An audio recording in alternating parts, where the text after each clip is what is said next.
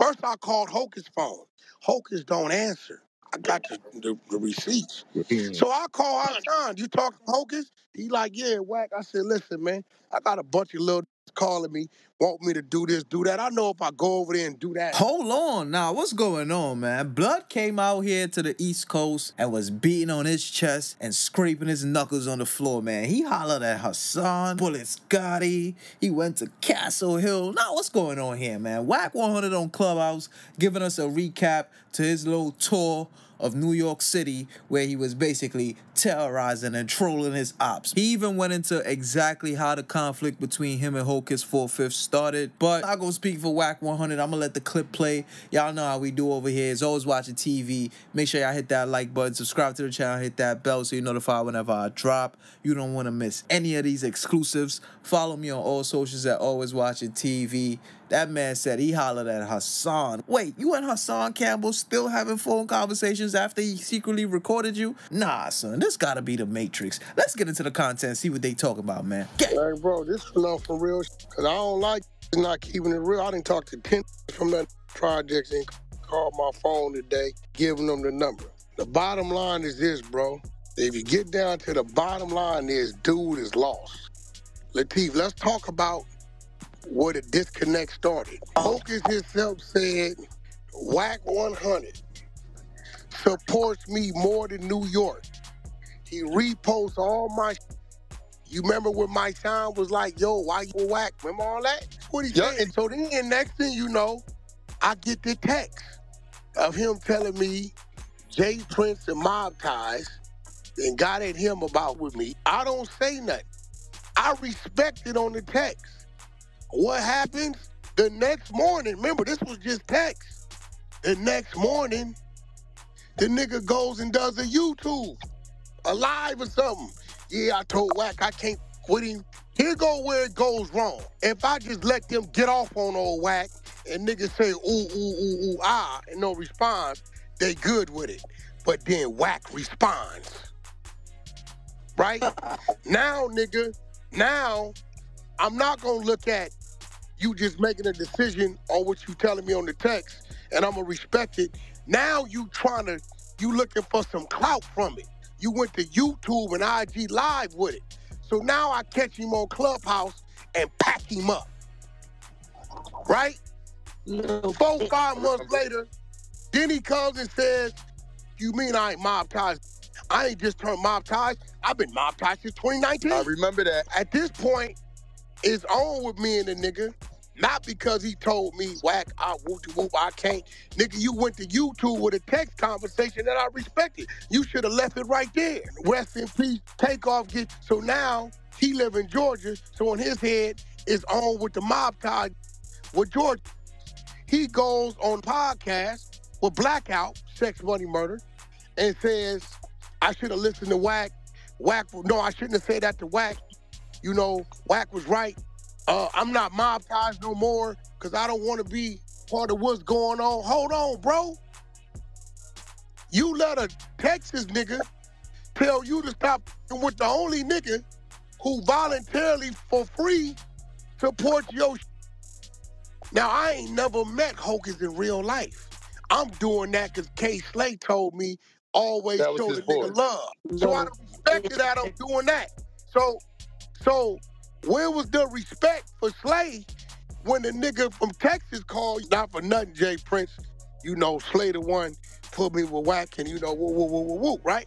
So now he come on the thing and say, I'm not mob ties. I don't want to have nothing to do with it. This, that. So now I'm sitting back looking at his character, Latif. I'm like, blood is a buster. Hey, look, nigga, when you pick that flag up, nigga, whatever come with it, come with it. Doing the storm, the sunny days, or whatever. If it's on with the mob ties with the Atlanta niggas, the Georgia niggas, nigga, you just supposed to stand with what you stand with. That's why you text me and said you came with me because you stand with mob ties. So we do our little in-between. We have our bet. The nigga reneged, don't pay his debt. I show the paperwork, all that. Cool, right? Everybody been watching me go to the DR, politicking with these bodega people, all this. I go on academics and I say, yo, we start with the bodegas in the Bronx. You know this, Latif, because I asked you to do a run for me on the pricing, right? We're gonna be starting the bodegas. They want to do giveaways and support to the projects in the Bronx. I believe they started with Castle Hill Projects for the diaper giveaways. Boom, boom, boom, coming soon. I go to sleep. What'd he do? Revisit. Goes to YouTube. Donkey of the day. Bozo, you can't go to Castle Hill. Only I can guarantee your safety and all. God damn, nigga, like, how do we get from looking out for the less unfortunate to it's some street where like I'm shooting a rap video and I need a pass to go? First of all, do you think the owner of the company is going to be over there passing out diapers? That I gotta drop the product off. So then when he goes to saying what I can't do, okay, I'll respond again. Like I told his homie today, foreign P or whatever his name was. I said, look, bro, because he didn't say, Wack, I didn't know none of that. Niggas ain't telling us that. I said, bro, when he does some, I'll respond. If you made an announcement and you wasn't talking about our section, and you talking about the bodega and give away, nah, he shouldn't have woke up talking about you needed a pass and protection and this, that, and donkey of the day clown and all. At the end of the day, your man keeps starting the fires. Show me where Wack started the fire and I bow down today. Well, that's why I don't respect his hand. You sitting 18 hours away in safety. You call your whole block, get your whole block going, knowing you the fire starter. But my mans them over there, they like, Wack, look, nigga, we right, man, listen, nigga, what the why you ain't called? They mad at me because I ain't called them.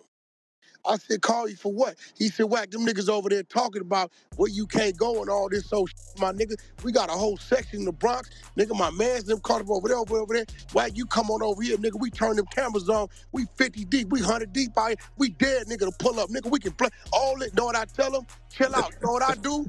I call Hassan. First, I called Hocus' phone. Hocus don't answer. I got the receipts. So I call Hassan. You talk to Hocus? He like, yeah, Wack. I said, listen, man, I got a bunch of little calling me, want me to do this, do that. I know if I go over there and do that, them niggas gonna feel some kind of way. When I get on this jet and go home, right, and while he's sitting down there an hour south of Atlanta, right, these little niggas gonna be blazing each other, catching gun cases because they feel they gotta run around like that. Police gonna get involved in all that, bro. So what I'm gonna do, I'm gonna fall back off patrolling him on this little section. But tell him if he continue to push whatever he push, I can't stop them little that love me like they love me. He still ain't made an attempt because he in his feelings. You any elite nigga call himself a leader who operating off feeling, you a bad leader. That ain't gangster. I'm going to pull back because I don't want my little, because them is ready to go. Even when I went over there, I never said his name. I didn't say his name until he went live talking about Wack's a liar. He was over here at 6 in the morning and whoop-de-whoop. So I made a U-turn and went back. Y'all got to remember, the picture was up before I came on Clubhouse. Saying I was lying and I went 6 in the morning, I went back. I turned around and went back. I had a conversation with the people, bro. One didn't know him. The other kid said, y'all know him, I ain't seen him in a while. The other kid said, Wack, I know him and I know you, and I know you going on, Wack, you on some wild. I said, where everybody else at? He said, go to the corner, make a left, and they to the right. I went over there. So my point is, Hocus, do they know you over there? I'm sure they do. But stop acting like you Nino Brown, bro, and that's the Carter, bro. That's cap. You ain't got enough money to feed them, to take care of them, to bury them, to pay for their attorneys, to put no bag in their hand. If you from over there, you from over there, but stop acting like you the end-all, be-all to that.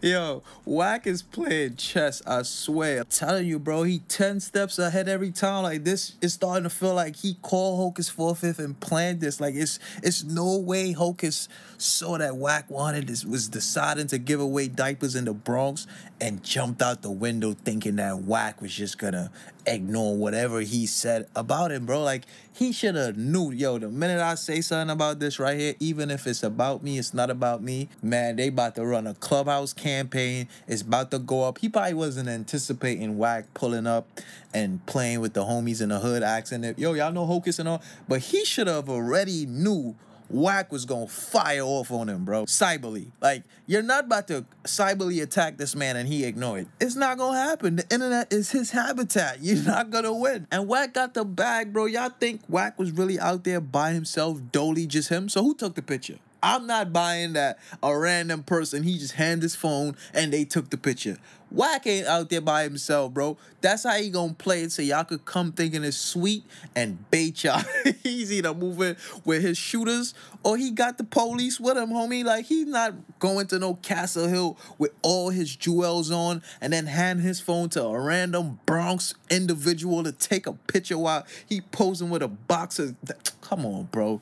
Wack, you might be able to fool the people on your stage, but I already know how you went over there, homie. You're not playing over there in the Bronx with your life.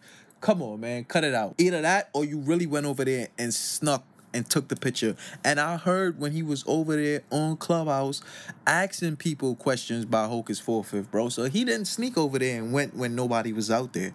So I know he wasn't just out there by himself, naked, lacking, just popped out of a rental, taking pictures in front of the PJs, man. Wack probably had 2 cars following him, had that blicky on him, a couple other people with him that's not even acting like they with him. Like, bro, he not out here playing with his life. He talk too much. Hey, that's just my opinion. What y'all think? How y'all feel about this? Your boy Wack100 went into exactly how the beef started between him and Hocus 4/5. He also gave us a recap of everything that went down in his visit. I'm not buying the fact that he was just trying to give out some diapers and Hocus 4/5 attacked him, so he's responded. It's called a trick bag, man. I told y'all, 3 years consistently, he's been running the same play on everybody he got to issue it. He gonna dox you, find out all your secrets, and he got money and time. He's gonna sit on the internet all day, every day, and talk about it till it go viral. That's just how it's gonna go every time, bro. Y'all ain't learned it yet. Leave that man alone, man. But y'all pull up in the comment sections. Let me know what y'all think about this, how y'all feel about this. Is always watching TV. Y'all know the vibes, and I'm out of here.